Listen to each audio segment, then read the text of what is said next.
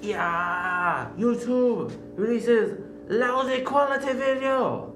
You cannot see writing on wall. You can see it here. You cannot see it on YouTube. Yeah, I will try to fix. But if you cannot see it, I will send you a copy of video directly. This good quality on camera, bad quality on YouTube. What's his problem? So, let's go back to the lecture. I showed you real-world examples of groups. Next question is, how do we formalize it? How do we make it mathematical? For example, calculus, we have real-world example of continuity. For example, and discontinuity with stairs. How do we make continuity rigorous? We talk about epsilon deltas. Or logic, we talk about recursiveness. How do we make that definition or rigorous? Or enumerable, counting it. How do we make that definition rigorous? For groups, we will make this definition rigorous. What is a group? It is a pair, two things that satisfy a bunch of properties. So group is two things.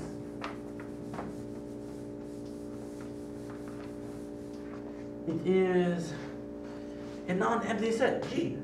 So a group is two things. A pair, G, comma, star. And a star is an operator. It is a function. It takes two arguments and spits out something in G. So, you see this? You can see it here.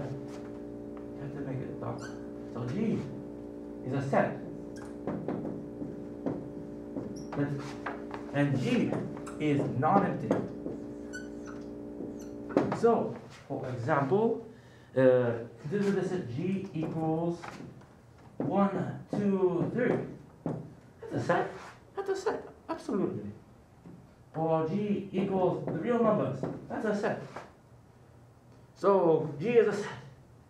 And a star, binary operator, means you take two elements and it's still in the same set. Takes two elements from G, spits out an element in G.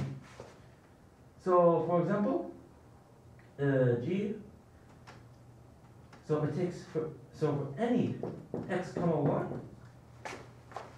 in G, x star y is in G. So an example of a binary operator would be addition under the integers. So example 2, 3 is in Z. Right? 2, 3 is in Z. 2 plus 3 equals 5 is in Z. Star plus is our binary operator. We are in the integers. An example of something that's not a binary operator. Division in the integers. 2, 3 is in Z. But 2 divided by 3 is not an integer. Bad! So, that is a binary operator. 2 takes two things in G and spits out another thing in G. Multiplication in the reals are integers. So, a group has to fulfill 3 properties. First property, we have to have identity position, a starting point. Always. We call this an element. So, first one, there exists an element.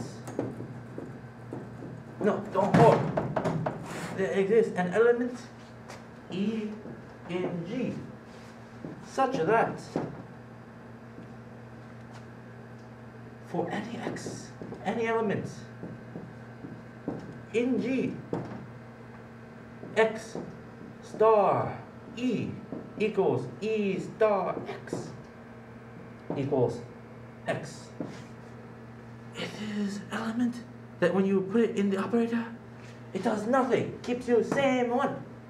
So for example, what is identity in real numbers under addition? It will be 0. So for example, x plus 0 equals 0 plus x equals x. 100 plus 100 plus. Another example, multiplication. The identity here is multiplying by 1.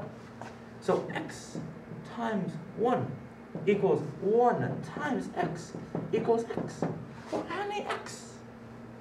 So there exists an element E which we call identity. That's the first property. X.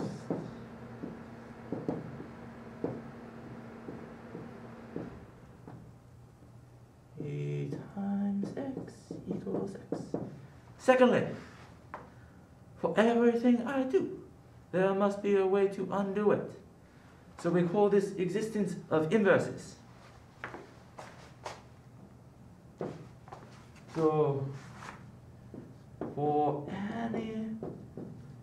any operation I do, for any x in G, there is a way to undo it to get back to identity. There is an x inverse in G, such that x times x inverse equals x inverse times x equals E. So for example, rotate, invert it to get back. So for example, 1, or let's say so x, so look at 3 in R. And we're looking at R minus 0. To get back to 1 under multiplication, multiply it by 1/3. Very simple. So I'm just going to write. So that's the second property. Third property. We like things to be associative. Remember, some things are not associative. Logic is not associative. Implication in logic, not associative. Do not say everything's associative, or else I put you in cage with panda and panda eats you. Yeah. So 3.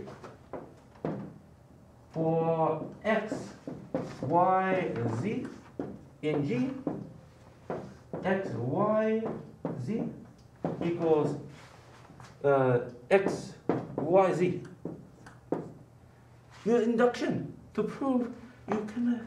It does not matter the orders for n. You can make this instead of just for 3 for n elements. So those are 3 properties we need. And also remember, non-empty set G, binary operator. 2 elements multiplied together in same group gives you another one in same group. Okay. Next step. So I will do a quick example of something that's easy. And the thing that is not as easy is we just took number theory, right? In number theory we have the group. Which group?